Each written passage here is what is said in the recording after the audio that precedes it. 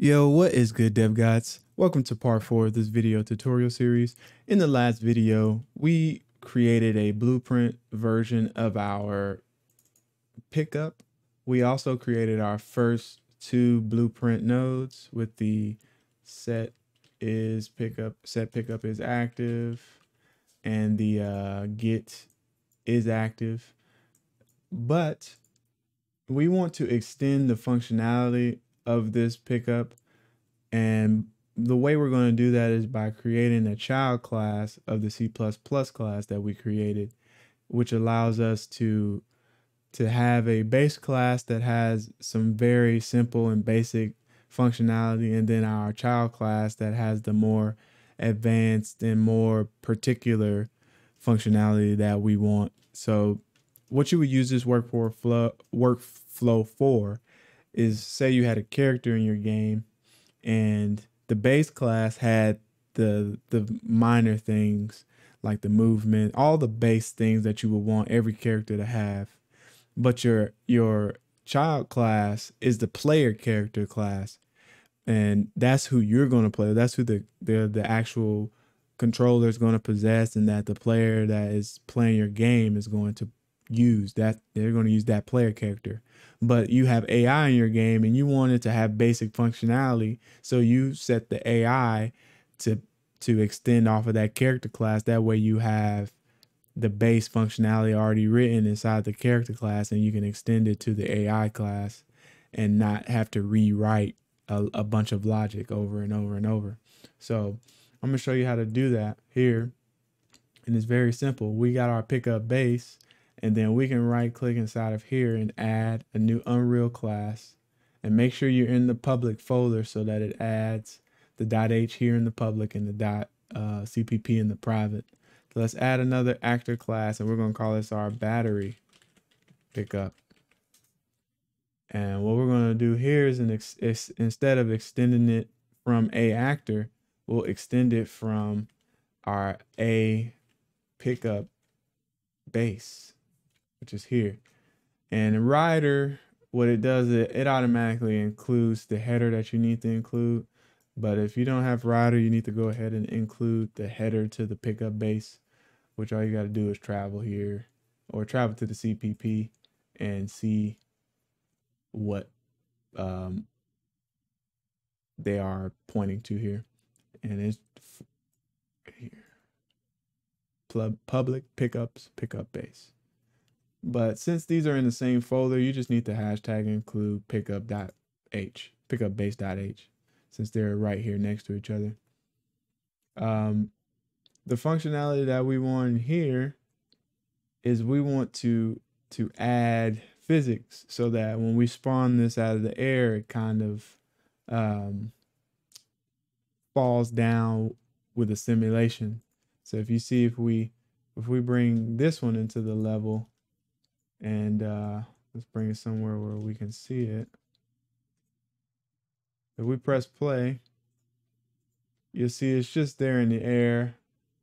It's like it, what is that mesh doing? You know what I mean? Like, what are you gonna do? So in order for us to have some physics, we have to simulate physics. So in here in our child class, the battery pickup, we want to go to the .cpp file, and in the constructor, let's just set the pickup mesh, which is, if you control click this in Rider, you'll see it takes us to the parent class. It's the same variable or component that we declared in the base class, but since we're in the child class, we can make adjustments to it. So we can say .set simulate physics, and then this takes in a Boolean, and whether or not we want to simulate physics. So we just set it to true. So now this mesh, whenever the world starts, it'll simulate physics. So let's first, let's go into our level, control save, just to stop that bug from happening. And then let's rerun the editor.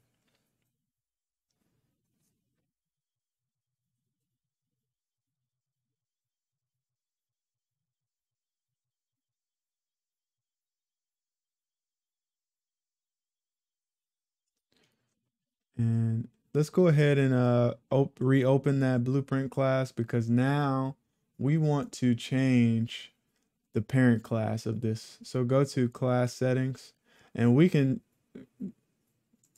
change. Oh, you could do two things here. You could create a new blueprint class that's based off of that new C++ class we just created, or to save ourselves from redoing work. And since we didn't edit this mesh that much, let's just go ahead and create that change inside of here. So go to class settings, and here you're able to adjust the parent class that this class extends from. You can add interfaces, and that's more advanced C++ programming, or more advanced Unreal C++ programming. You probably know about interfaces from Unity.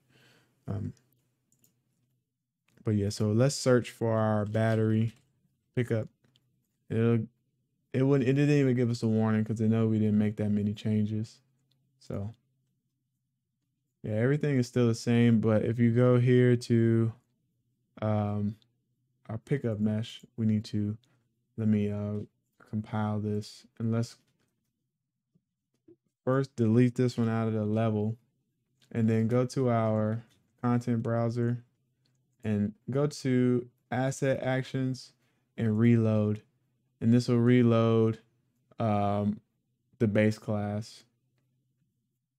So let's compile that, and let's drag this into the level and see if the simulate physics works.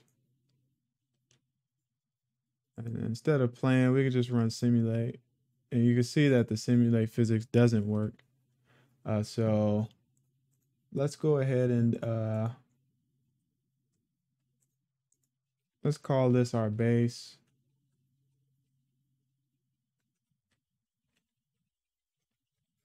And then let's create a new blueprint class and base it off of our battery pickup.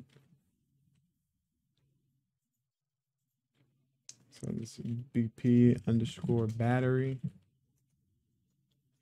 And you see it doesn't have a static mesh. So let's check it out. So now you can see that in here, the set simulate physics is set to true. I don't know why that changed in propagate when we changed the base class of the other static mesh component.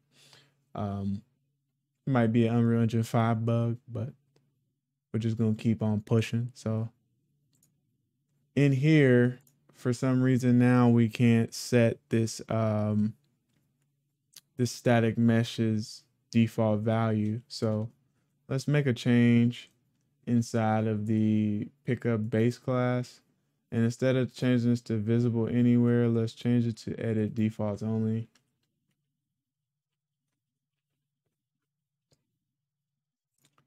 And I'm gonna stop. I'm gonna go save real quick, and then stop the editor and rerun it.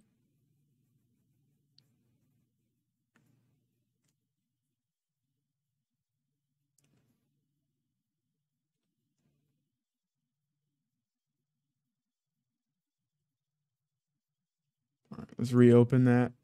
And now we should be able to, let's open the full blueprint editor. And now we should be able to adjust that mesh, set it to the battery. Okay. And now we're good. So now if we drag that mesh, the battery inside of the level,